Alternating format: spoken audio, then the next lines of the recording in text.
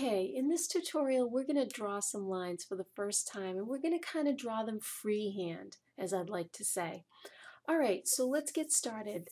The line command is up here on the ribbon under the Home tab. Pretty obvious, it's right here in the left hand corner. So what you're going to do is pick on that, and I want you to notice that the command line actually on the bottom line here, it's telling us what to do. It's saying that the line command has been executed and it wants us to specify the first point. All right, now we're going to do that with the mouse. So I'm just going to bring my mouse into the drawing area and just left pick, okay, with the mouse. And then you'll notice that it wants to start to draw a line. And at this point, I can really pick anywhere that I want in the drawing area. So I'm going to pick again. All right, and anytime you hear me say pick, I mean left mouse, or even click would mean left mouse. All right, and we're just going to draw lines by picking and moving the mouse.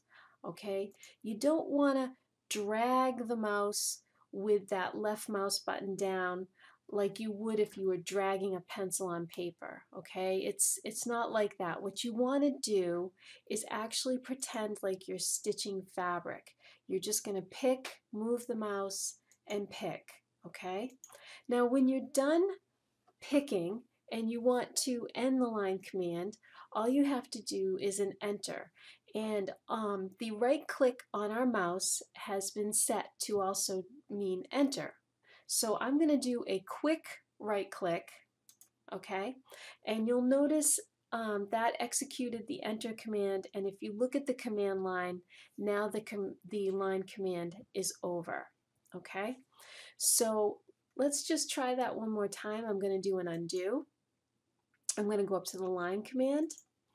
It starts the line command on the command line. I'm going to pick, pick, pick, pick a couple of times here, and then I'm going to right click to end the line command.